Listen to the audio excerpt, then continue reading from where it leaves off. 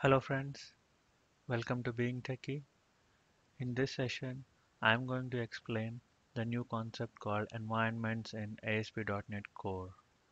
Environments is the new concept introduced in ASP.NET Core which provides an ability to define the application behavior across different environments.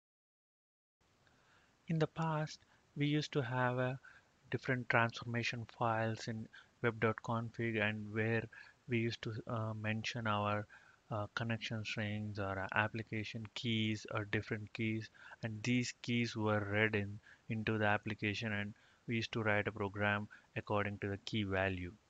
So this used to be kind of a hassle. What ASP.NET Core team did was they introduced base interfaces which provides direct access to the environment variable called ASP NET Core underscore environment. This is the standard name they are using in the current version. So whatever the value is provided for this variable will be treated as that particular environment, and the code written specific to a value of an environment gets executed based on the current value the application is residing in. And by default, ASP.NET Core supports three values: the production, staging, and development. These are the common environment names used across different projects in different companies. But of course, we can have our own name, like custom name. It could be integration environment or like user acceptance environment. It could be anything. So these can be defined as well. But within the code of ASP.NET Core assemblies, these three are already defined. And let's see what are all the different methods and the API available to support this environment concept. So primarily there is one interface called iHosting environment. I'll show you in the sample where we get this interface instance. So this interface has multiple methods like is development, is staging, and is production. These are like direct method, doesn't take any parameter. As I mentioned in the previous slide, these three methods correspond to the three default values supported by the framework without any extra environment name added.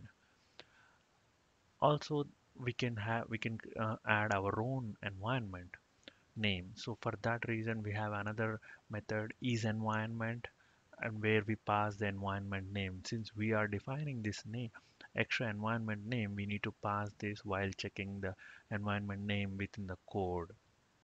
I'm going to explain the different ways this environment variable can be used, or these methods can be used within the code to support different kind of features. So let's jump into the sample I've created to demonstrate this concept. So this is the plain default ASP.NET Core application, MVC application. I've used the default template with a UI. If you look at the startup folder, the constructor itself has a interface, iHosting environment. This itself is injected by the ASP.NET dependency injection framework, and this will have all the methods required for the application to decide which to or to determine which environment the application is currently running in. And the default template itself makes use of these methods to define the behavior specific to an environment. For example, if it is a development environment, like gather these application insight settings. Similarly, if it is a development environment, show the developer exception page. Or if it is not a development environment, use the standard error page, because we don't want to show the developer level details in a production or a staging environment. So these are the different ways we can use. And also we can use by default we can use for the configuration file as well. I think this is a classic example. If you remember in the past, we used to have a web.config file, and it used to have all the connection strings or different configurable values inside the file. So, in this ASP.NET Core framework, the web.config file is like more used very less often, and the JSON configuration files have been introduced and they are more often used. So let's say you have defined your own connection string in application settings JSON file. So the default one can reside in the default app settings JSON file, and you can create a different JSON file with the environment name inside it. So based on the order, the latest environment name JSON file takes a priority. And let's say you have an app settings.production.json file, and the connection string from that file will be picked when that environment name is set as production in the production server. So I'm going to demonstrate how this environment variable can be set in the IIS so that we can see both production behavior and the development environment behavior. So to demonstrate this, I'm going to use the error functionality. If you look at this piece of code, it it checks whether the environment is development, then it will show the developer exception page, or else it shows the standard error page. And by the way, another important point is by default, if you if there is no environment variable set, then the environment value is production. This value is hard coded inside the assembly of ASP.NET Core. Since we are demonstrating error functionality, let's throw an exception explicitly inside the controller just for demonstration purpose. I'm using this about page of the default ASP.NET home page. Throw new invalid operation exception. Let's put some data inside this. Testing environment variable.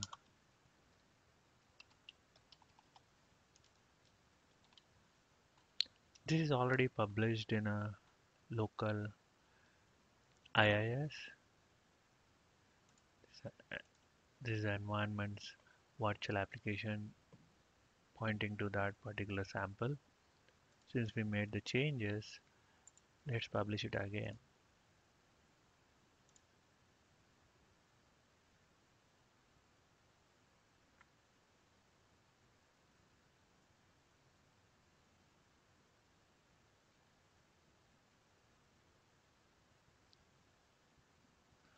Alright, this is published.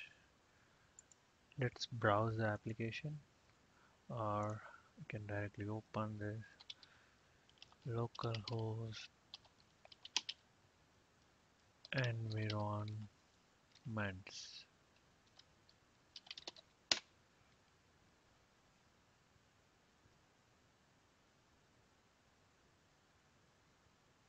This is our default ASP.NET template project UI. We made change in the about. So this is giving a standard error page of the application. Remember what I said?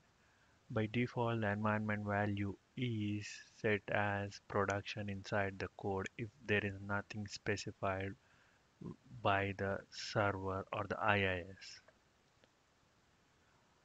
Now I'll show you how to set that value to other than production. In our case, we want to set it as development to see the developer related error page. Let's go to the IIS configuration editor. There is one section, system.webserver/ASP NET Core, and let's select this web config as well. Inside this environment variables, add the one which we want to use our application. ASP.NET Core underscore environment. Let's put the value development.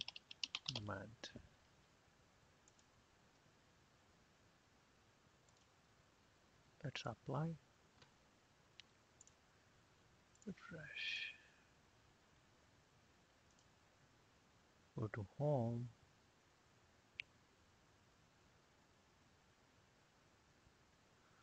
Now click again on the about. Now let's see. We are seeing a different kind of exception page. This is the one being used by developers.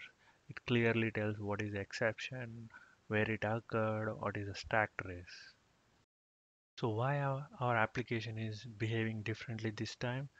Because of the environment variable we set in the IIS that is used by the application.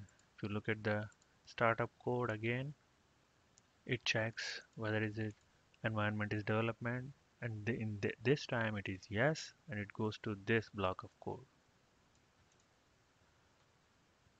And if you are debugging it, Visual Studio uses launch setting.json file.